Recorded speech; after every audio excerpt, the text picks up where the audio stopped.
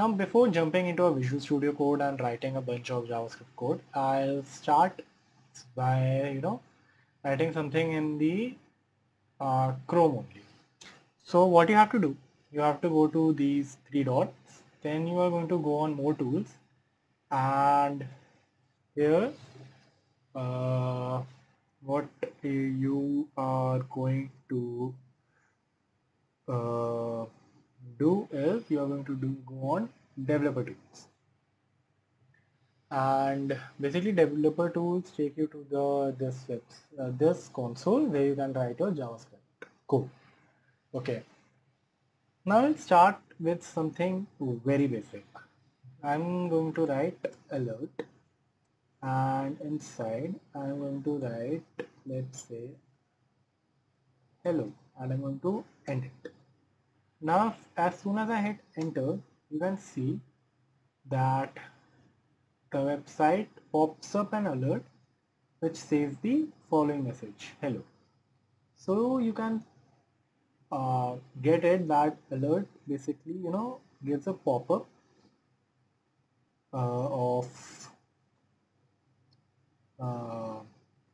of a message which is inside the curly parenthesis, not curly, round parenthesis, and then we end it with a semicolon. Great. Now, what if I have to give two alerts at the same time? I mean, I can write alert and then I'll say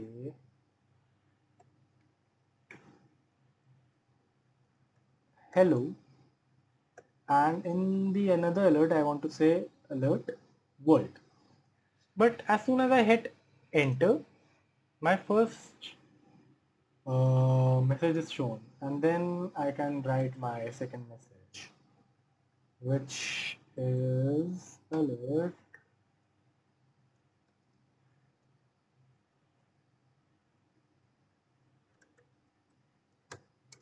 world.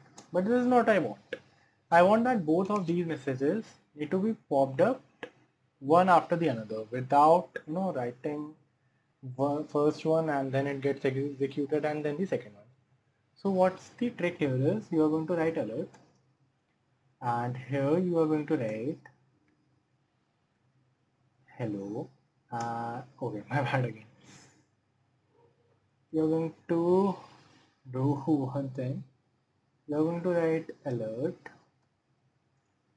You are going to say hello. You're going to close it. Then you're going to press shift and then enter. It takes you to the new line, and then you say alert world. And now if I click, it says hello, and then it says the world. Pretty cool. But what happened here in this part, you can see that I forgot to put the shift plus enter, and this would happen with you a lot of times. Okay, you'll forget to put shift plus enter, and this would happen. Now obviously you don't want that, right? Because all your progress will be lost as soon as you hit the enter button. So what is the solution to tackle it? So simply a neat trick is go to source, and there are snippets. Then you go to click on new snippet, and you can write anything. Like if I click F2 ADS.js, but we don't want to mess up with the name, I'll just remove it, and I'll remove the L as well, and we'll work on the index. So here you can simply type alert hello, and then you're going to write alert world, and see, if I just click on enter, nothing happens. But if I have to run this code, I'll just click on this button, or you can just click Control plus enter, and this is the debugger. It shows me this, and then the world. Great, works, right? Okay, now let's move it a bit down, and here you are. Now you might be thinking, okay, why alert? Why not any other word? Like in simple English, what I can say, then I can say how. Just a random thing. I'll hide the debugger and I'll just click on Control Enter. I'll just run the debugger. It says hello, it says word, and then it gives me an error. Okay, if I go to console or if I move this a bit up, you can see that it has given us something uncaught reference is not defined at the line. Now you don't have to worry about what it is saying, but it is just simply saying that say is not a defined word for computer.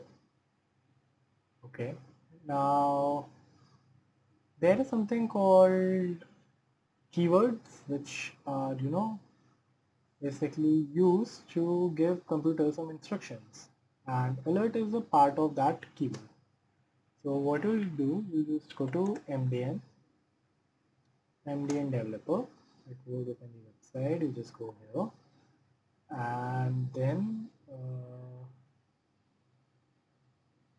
you go to JavaScript. There.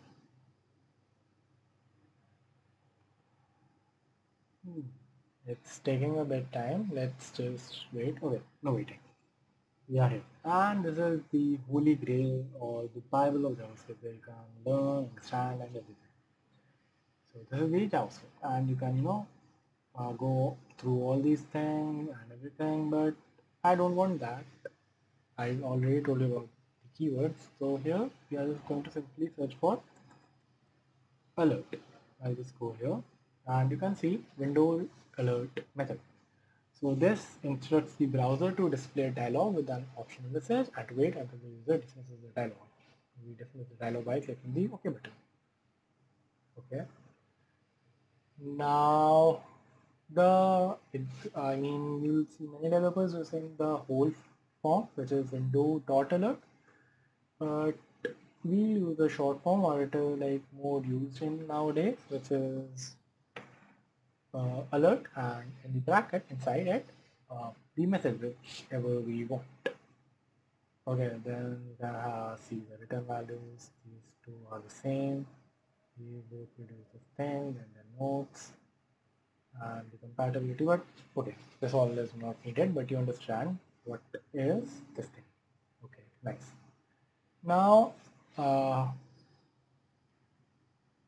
what I want here is, check this one, alert.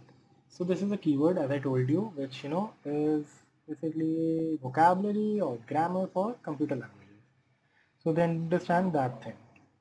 Then inside it, this part, it is a message. It is inside the quotation marks, and here you can write anything. Okay, like something, anything, and it won't make sense. Obviously, this doesn't make sense, but still, our computer will faithfully show it. And then the sentence or that command ends with a semicolon. If semicolon is not there and if we try to run it, let's run it. Okay. Okay. I don't know what is the problem here, but semicolons are needed as much as I know. Suppose. Okay. I don't know what is the problem here, but semicolons are needed. You can see here. Okay. I don't know what is the problem here, but anyways, let's just put it for our use. So yeah, so this was just the beginning or just your first piece of code or the hello world of JavaScript. If you have done any programming in any language, hello world is the most basic sentence. On the first line of code we do in any language is to print something, and here we printed it with the hello world. Okay, great. So in the further videos, we'll look more into JavaScript, we'll dive more into JavaScript, learning about different things. I'm not going to name it so that you get scared or anything, but okay, we will do that. So I guess that was it for this video, and thank you for watching, and see you later.